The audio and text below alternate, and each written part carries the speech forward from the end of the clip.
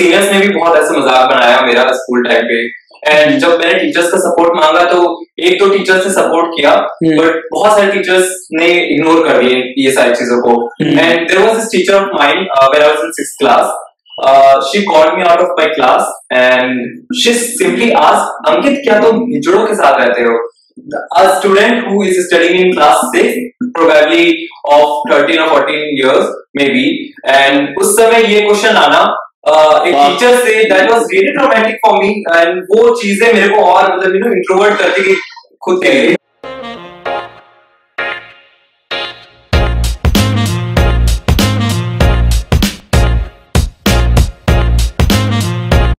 Hello everybody, welcome to another very special episode. Today we have with us Ankit Das. Ankit, apart from being an absolute baller, having a really successful career in social media and in general just killing it in life, also identifies himself as a queer person. And as a queer person, he felt the responsibility to give back to the LGBTQI community, as a result of which he co-founded Queer Garh. But I'll tell you more about that during the episode, so I'll park that aside for now. This also seemed like a fantastic opportunity for Atwani and I to sit down and ask a few burning questions that we had inside. Ki queer hota kya hai? Has society in general become more accepting towards the LGBTQI community? जो हम movies में देखते हैं, is that an accurate description of what actually goes on? And is it easy to find love? What sort of challenges do they face? In general, action milta hai ki nahi milta as a queer person? And lots more. And trust me, this conversation is actually going to blow your minds out. But before we dive into this conversation, I would just like to apologize for the terrible audio quality in advance. We have been testing out a few new equipments and things that really did not go as per planned. But I'm sure this conversation is going to make up for all the fuck-ups. So without taking any more of your time, let's dive into the conversation with Ankit in 3, 2, 1. Lights, Camera, action. Hey guys. Yeah, welcome to another very special episode. Today we have with us Ankit Das. So how are you feeling, Ankit? और भाई कैसे? Exhausted. Exhausted? Nice. Yeah, bro. Actually, तुम बहुत relatively nervous लग रहे हैं, and it's going to be such a free-flowing conversation. No, after a point, like after this conversation, we'll be best friends. Yeah. तू फिर बोलेगा तू बात करना चाहेगा हम लोगों से और यही पूरा हम बनाए उसी लिए. हाँ, तो आज का दिन कैसा था, bro? Like, what did you do? How was your work? कैसा था overall? The day was slow, as if there were no bosses instead of another boss, and it went really smooth because we went on a shoot, and shoot days are smooth but exhausting. But are they fun? Definitely they are fun. Yeah. But जब तक आप बना सको. तो तू ये all time करता है और your permanent employer local only कि इसके अलावा भी यू टेक फ्रीलांसेस और something? No, currently I'm doing full time. And what do you do for them? Yeah. I do manage their social media. So, अच्छा ठीक है. The professional life, work life के aside, you also identify as yourself as a queer, right? Queer. So, I mean a part of LGBTQAI plus community. But कुछ भूल गया मैं? There's a switch. Okay. Switch ये है कि queer is an umbrella term for LGBTQIA plus. Everyone who identifies as lesbian, gay, bisexual, transgender, intersex, or plus, they all comes under this umbrella term queer. What queer exactly is? It is the technical definition is someone who is on the exploration stage or still questioning their sexuality and figuring out who they identify as. They can call themselves as queer. But why I chose being called as queer is it was really complicated for me. Earlier, I thought that I was bisexual.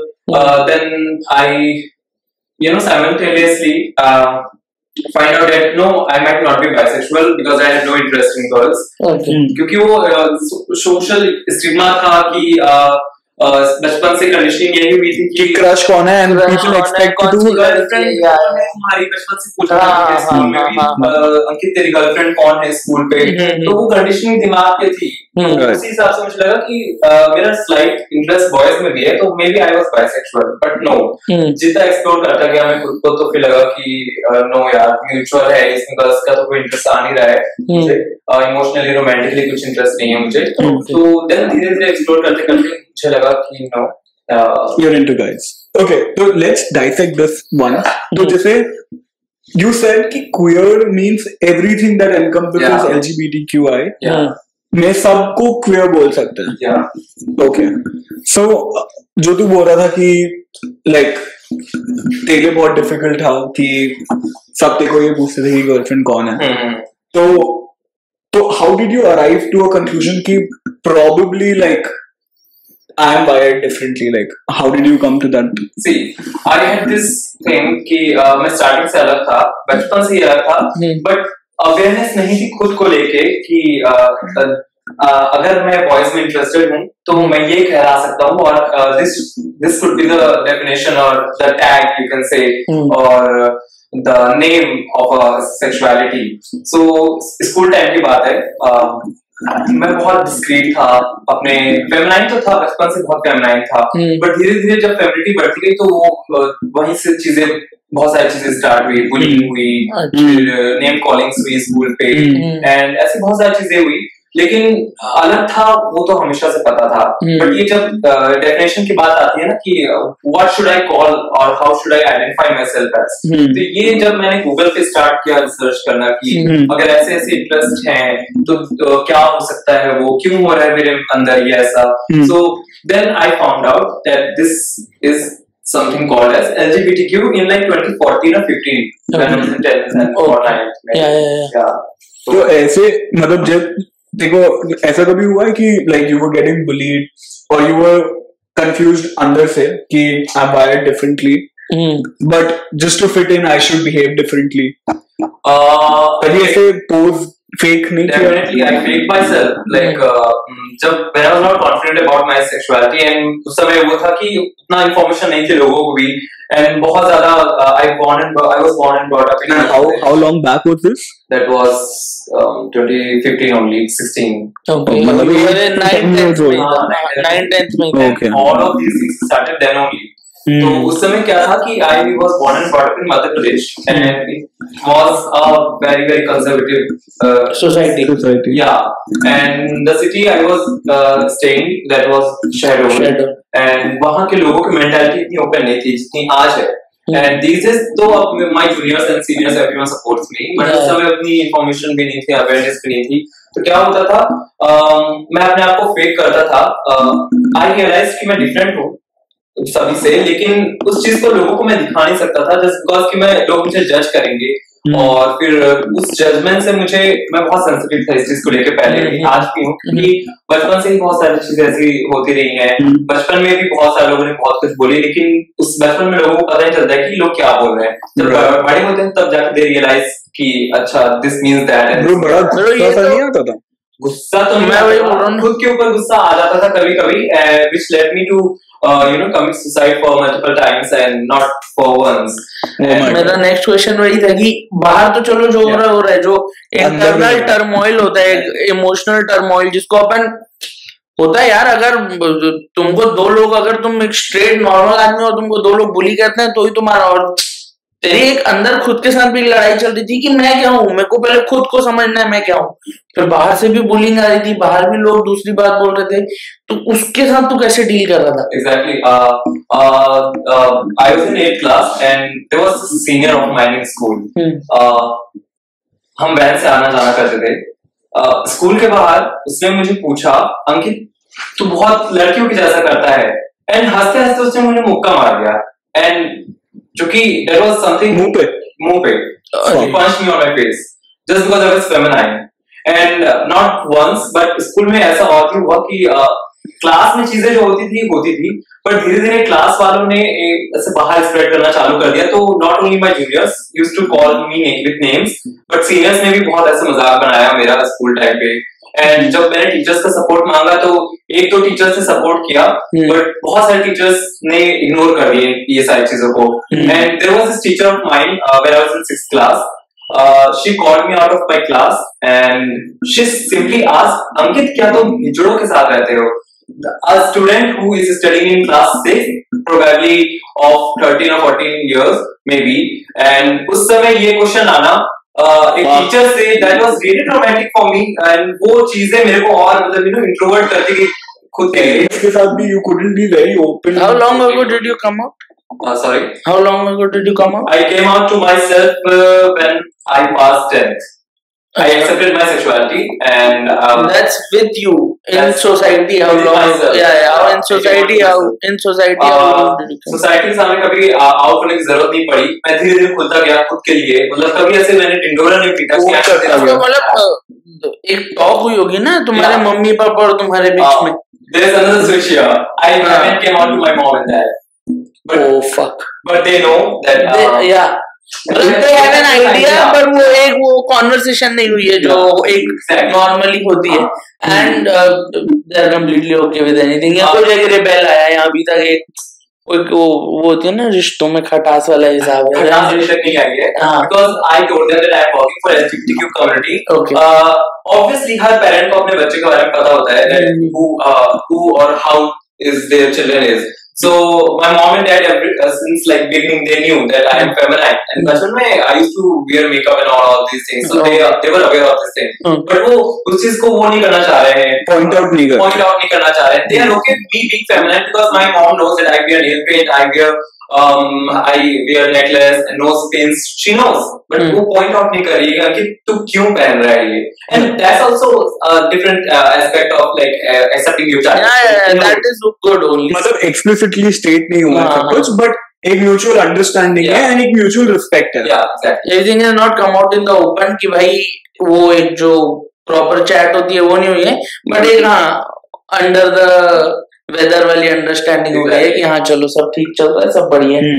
मुझे 10 बार सोचना पड़ता है, लेकिन if someone asks me Ankit, अगर कोई unknown है person या फिर कोई मुझे पहले से जानता है जिसके सामने मैं आउट नहीं हुआ हूँ, अगर आज वो मुझे मेरे सोशल मीडिया देख के मुझे पूछता है Ankit, are you seriously queer or gay, तो मुझे 10 बार सोचना पड़ता है कि यार मैं सही में बताऊं या नहीं बताऊं. तो जो स्टार्टिंग में हुई थी मेरे साथ, तो वो आज भी डर लगता होगा कि फिर से ये मेरे साथ will that person will judge me or not, like जज मी, बट वो फिजिकल वायलेंस वाला डर आज भी लगता है. देखो yes at times कभी-कभी, बट अब तो चलो सोसाइटी बहुत अंडरस्टैंडिंग हो गई है, सब समझ रहे हैं, बट आज भी कुछ लोग तो हैं, बहुत सारे लोग हैं. मतलब फिजिकल वायलेंस आज भी कमी हुआ है. अच्छा. में से बहुत सारे केसेस भी है विटनेस जो जैसे I mean if you're okay to share. Definitely I'll share, but I don't specify the. Yeah, don't take names. That's so there was this friend of mine, बहुत फेमिनाइन था.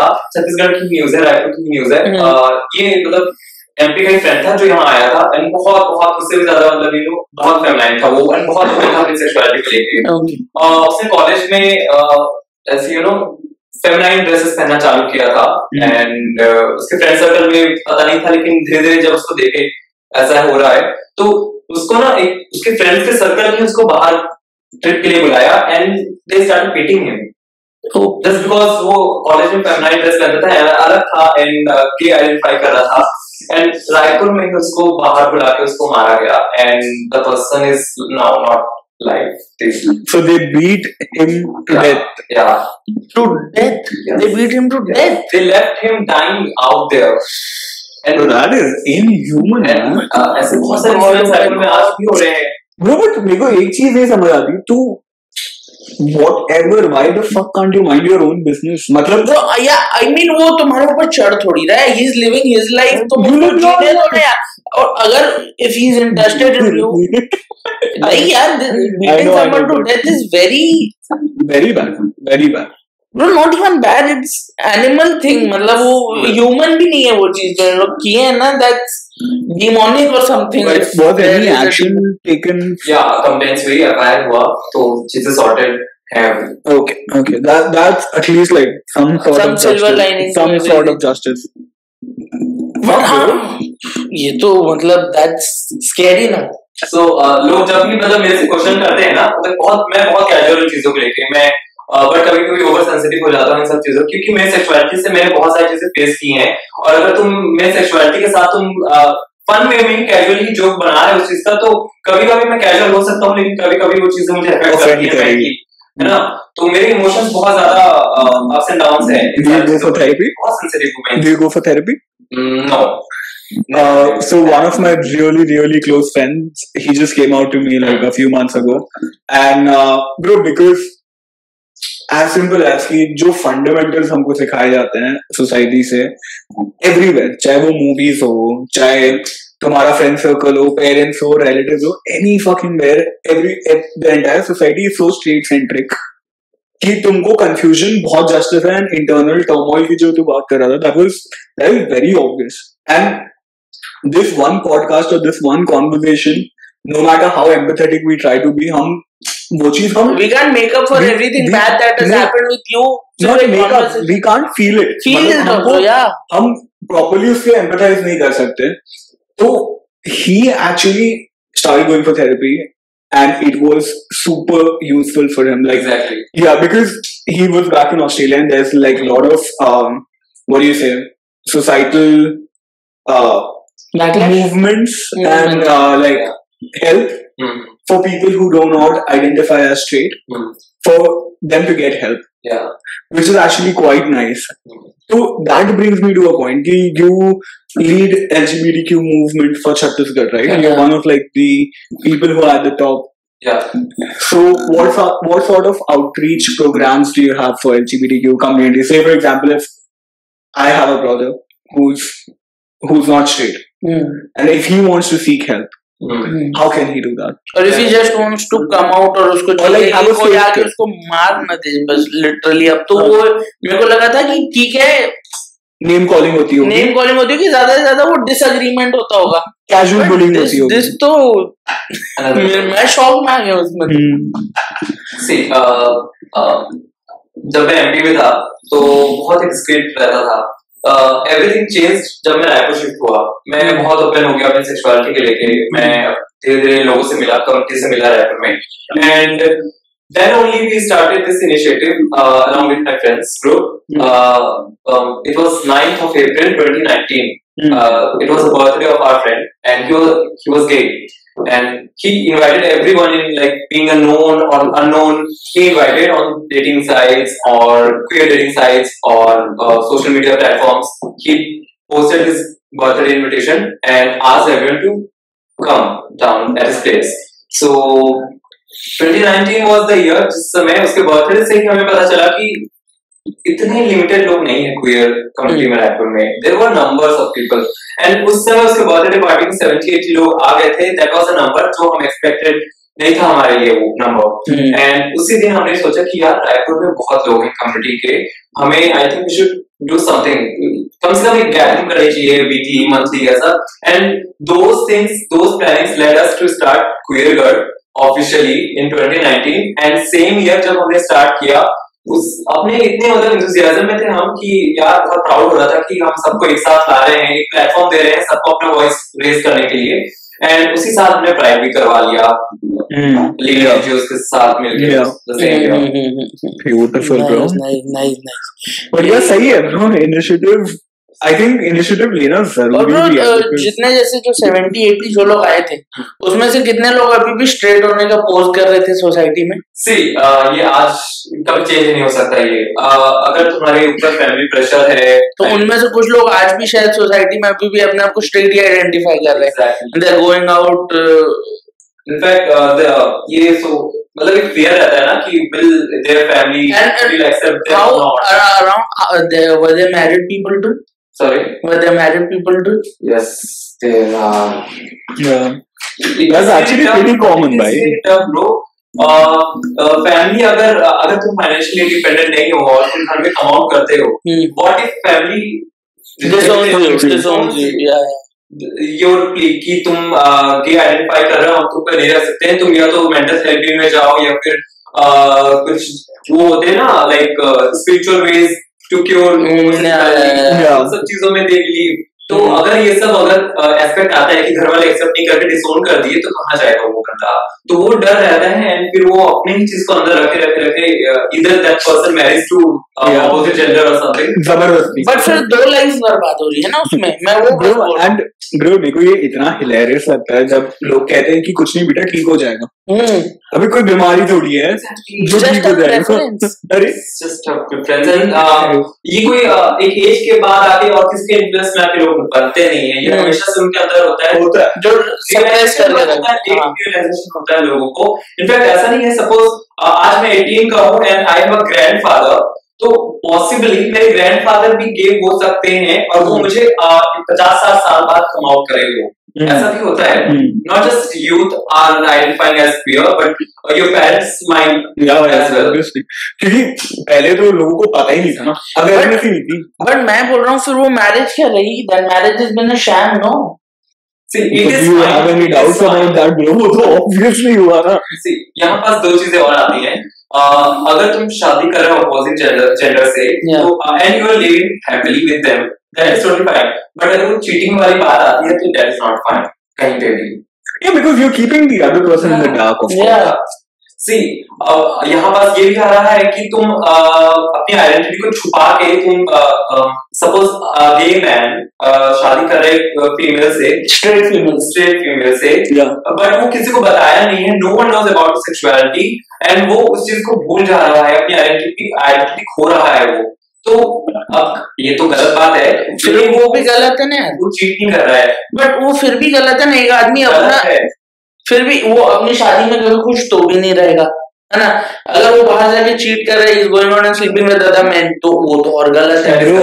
बट एक चीज ये सोच रही, मतलब मैं ये सोचने की कोशिश कर रहा हूँ, से फॉर एग्जांपल उसको डाउट है, बट एक भी इंसान नहीं उसके साथ जाके वो ओपनली पूछ भी सकता है कि भाई ये जो मेरे साथ हो रहा है is it normal? I am really sure ये सब भी हुआ होगा, you had nobody to talk to. Exactly. तो फिर सोसाइटल प्रेशर में सब चीज नॉर्मल लगे, उसके लिए मे बी वो शादी, bro I am saying like it's a very grey area, right और रॉन्ग तो क्या ही बोलेगा, ये राइट और रॉन्ग में नहीं आ सकता ये चीज, या because a lot of fear और प्रेशर इन्वॉल्वड है भाई। मैं बोल रहा हूँ कोई भी साइड हो, even if it's a lesbian woman, वो एक आदमी तो चीट ही हो रहा है ना एक तरीके से। हाँ, बट उसके लिए you can't do because the other person is completely unaware, या he doesn't know कि मैं करूँ तो करूँ क्या। तो ऐसा भी सोच के देखना भाई। ठीक है, there was a time it was happening, but now तो it's possible. Now तो you can come out. Bro, but I'm pretty sure this would be happening now also. Very very tough. तो वो जो बोल रहा है ना, जगह पे खड़े होके देखेंगे ना, it's very tough. Bro, Ankit, and even I feel जो हमारी जैसी जनता है जो थोड़े इवॉल्व थॉट प्रोसेस वाली है, I don't think even 10% also of the entire countries population is that evolve mentally. देखो लग रहा है अवेयरनेस आ गई क्योंकि अपन का सैंपल साइज ही बहुत छोटा है। If you are 25, 26, even fucking 28, 30, तो अब तो तेरे को पेरेंट्स वाला इशू नहीं होना चाहिए। अरे तू एक भाई तू अपना प्रिविलेज स्टैक करके तो देख, तू रायपुर में रह रहा है which is like quite a Cosmo city आज के डेट में रिलेटिवली। भाई छोटे छोटे जगहों पे जा, रूरल इंडिया में कितनी जनता रहती है, वहाँ क्या आउटरीच प्रोग्राम है? वहाँ तो बहुत harsh veg cure these things. हाँ, वो क्योर तो क्या ही होगा, झाड़ फूक करवाएंगे, मारेंगे कि भूत आ गया तेरे अंदर। Bro it's very scary. It is. अच्छा ये बता, चल बारी एवरीथिंग काफी बुरा हुआ है, बट अभी डेटिंग लाइफ कैसी चल रही है? I'm still single. Everyone watching. Still single तो ठीक है, but see, dating is my, see, there are few things. There are like one night stands. There are like just coffee dates. There are casual hookups or something. But मैं long term अभी तक मैं किसी के साथ ऐसा plan नहीं किया, ना ही मुझे ये चीज जो मेरे को ना थोड़ा इनसाइडर इन्फॉर्मेशन है बिकॉज मेरा बेस्ट फ्रेंड इज गे, सो मैं उसने मुझे बोला है कि it's very difficult for you guys to find love.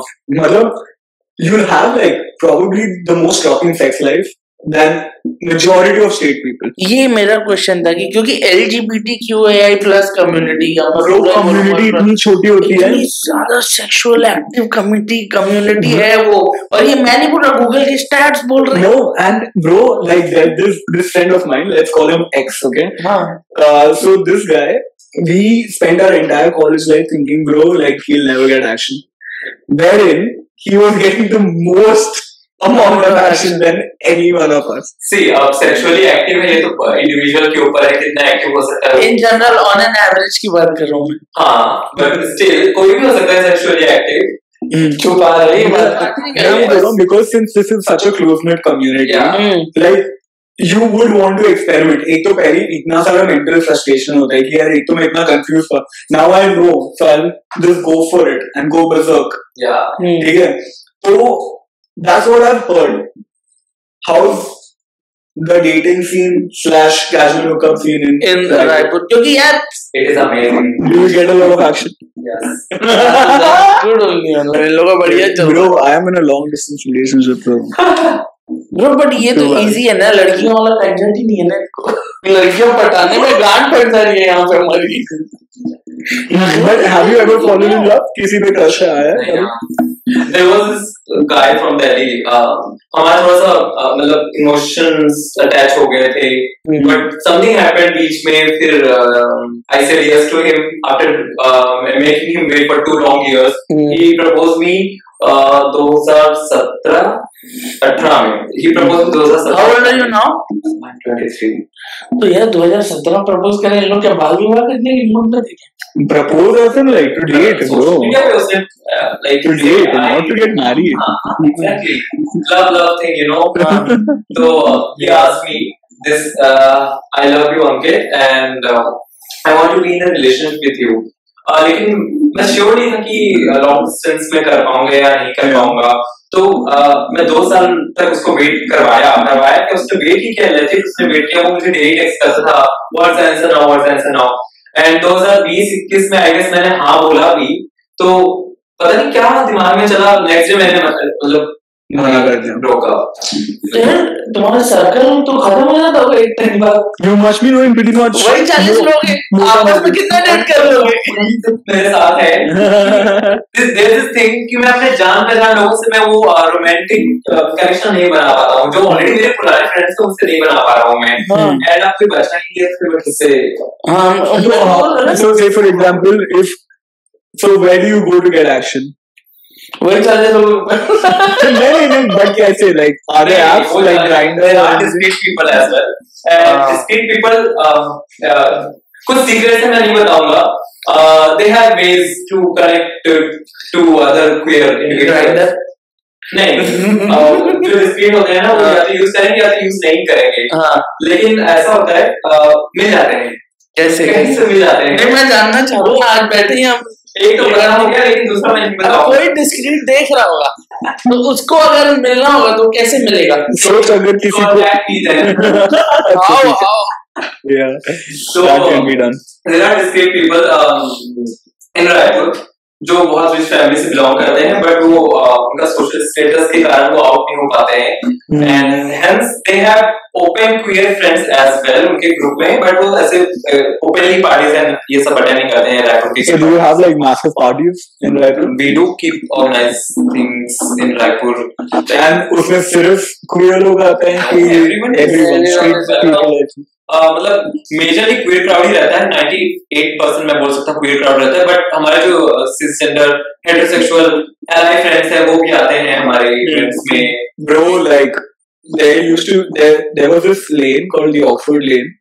जब मैं रहता था सिटी में, bro, that place was like, that was the LGBTQ hub. Like that street was really popular and it had all the LGBTQ clubs.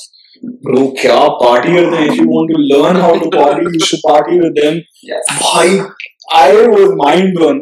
And when like our friend came out, उसके बाद से he used to take us like almost every other day.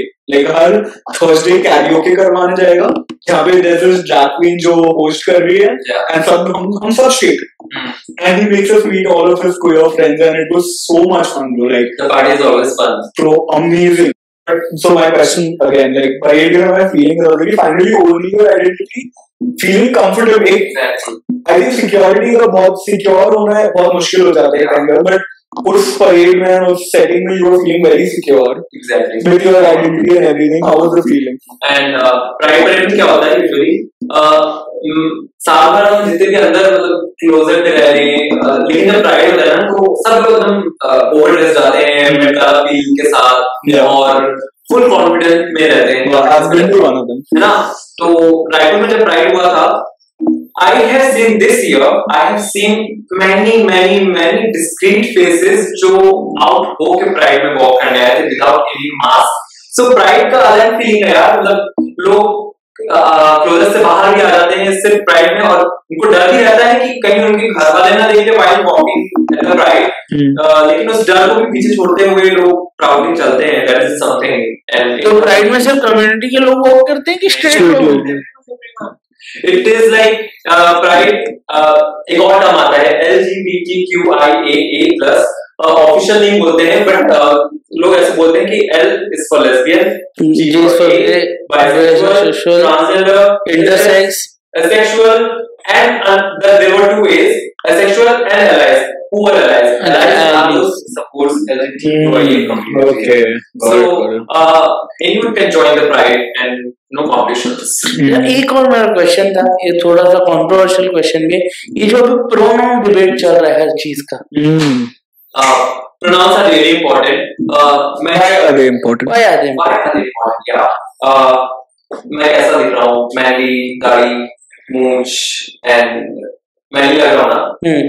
लड़का लग रहा हूँ. But mentally मैं अपने आप को क्या? Suppose मैं फीमेल आइडेंटिफाई कर रहा हूँ, but मेरा फिजिकल अपीयरेंस एक मैन का है, but मैं मेंटली नहीं मानता हूँ अपने आप को मैन. सी तब वहाँ पास बहुत लोग उसको मिसप्रोनाउंस करते हैं तुम्हारे अपीयरेंस को देख के. अरे ये लड़की कहाँ से हो सकता है, ये तो लड़का है, पूरा देखो बॉडी दाढ़ी है, मूंछ है ना? तो उस चीज को ब्रेक करने के लिए pronounce we individuals use pronouns that I do not identify as a man. मैं mentally and emotionally अपने आप को woman मानता हूँ, so please call me with my pronouns she and her, and that is why we use pronouns. Agreed, no problem. Yeah. But someone who identifies as a female, yeah, but he is in a male body right now, वो अपने आप को she और her मानता है, तो ये confusion नहीं क्रिएट करता? क्योंकि अमेरिका में एक ऐसा केस हुआ था, एक लड़का घुसा, वो फीमेल वॉशरूम चला गया ये बोल के कि आई identify as a female. He raped few females and came back and he was like, I identified as a female, so I went in a female washroom. Now it has no connection with that. अब लोग उसी चीज का गलत फायदा उठाने लगते हैं. बट तो यही सारी चीजों से वो जेन्युइन चीजें फिर लोग ब्लेम करते हैं. I understand. I understand the thought process and I find nothing wrong with the thought process. Yeah. But my problem comes when you take it too far. Say for example, if I'm meeting you for the first time and I tell you, yeah, Ankit is a great guy. Like I told you, I thought I addressed you as a guy. You taking offense and like giving shit on media because I did not identify you properly. I think layman terms में भी like there should be some room for error ना, कि मतलब इतना personally नहीं लेना चाहिए कोई भी चीज को. Like I get it, if you specify कि ये बोलो तो मैं वो बोलूँगा, मेरे को कोई issue नहीं है उसमें. और मैं बोल रहा हूँ कि pronouns, see, even if you are identifying as a female and you live in a male's body, और मैंने गलती से he भी बोल दिया, how is it derogatory? मैं बस वो बोलना चाह रहा हूँ. Yeah, is that too derogatory? नहीं, see, अगर सामने वाले को information नहीं है, अगर सामने वाले को information नहीं है कि how you are identifying yourself as, तो definitely you can correct them once, twice, है ना? क्योंकि लोग जो देखते हैं लोग उसी में बिलीव करने लगते हैं, उनको तो पता नहीं है ना what you are identifying as अंदर से. So अगर suppose आपने मुझे गलत आइडेंटिफाई प्रोनाउंस के साथ बोल दिया मुझे, तो I will definitely correct you once, twice, and उसके बाद भी अगर आप करोगे, then either you are doing it intentionally or something else, or you are just careless. हाँ, yeah, and यही पे वो बात आती है, not everyone is doing that. usually जितने भी हमारे सर्कल के हैं, everyone is very comfortable in explaining you things while you either mispronounce them or misgender them during the conversation or something. तो वो offense तुरंत नहीं लेंगे, इतना तो पता है कि सामने वाले को information नहीं हो सकती है. What's your type? My type? Yeah. In boys? Obviously. Good boys. अरे मतलब like एकदम फिजिकल लुक्स की बात कर रहे हैं हम, नेचर गया बाहर में. ठीक है, नेचर हटा, नेचर दिखता थोड़ी है. I like lean men in general. Okay. Yeah, those who are like taller than you. And इसके प्रेफरेंस में मैं तो पास हो गया. तू भी छोटा है, तू भी पास हो गया. एक्टर्स खोलते हैं लाओ. But like okay, let's do bigger on the factor. Shahrukh Khan. No. Of course yes. हाँ? No. ऋतिक को तो मैं स्मैश कर दूंगा अगर मेरा मूड हो तो. क्या बात कर रहे हैं आप? Okay. Not Hrithik. Aditya Roy Kapoor. Yes. Of course. Obviously. बस ऋतिक के लिए नो बोल दिया तो मैं थोड़ा सा हर चीज के लिए वो शायद इतने भी नहीं होने चाहिए. Ranveer Singh. No. Too much energy, no? Yeah, it's fine. I love the energy. It's just the vibe. I don't know. Ranbir Kapoor.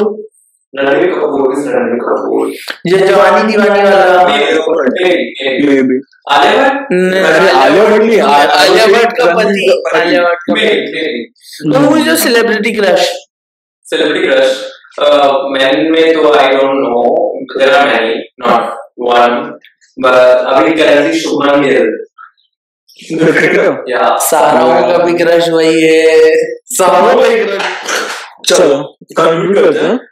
एक मेरे दिमाग में और कुछ कि अब ये कम्युनिटी का क्या है ना, अब क्योंकि इतना ट्रॉमा हो चुका है, इतना स्ट्रेस हो चुका है, लोगों को क्या लगता है ना कि आप अब सक्सेसफुल नहीं हो सकते, या if you belong to this community आप सक्सेसफुल नहीं हो सकते लाइफ में. But you are a live example कि आप सब होने के बाद भी being a queer person out in the open तुम हो सकते हो सक्सेसफुल, सोसाइटी में अच्छे से एग्जिस्ट कर सकते हो.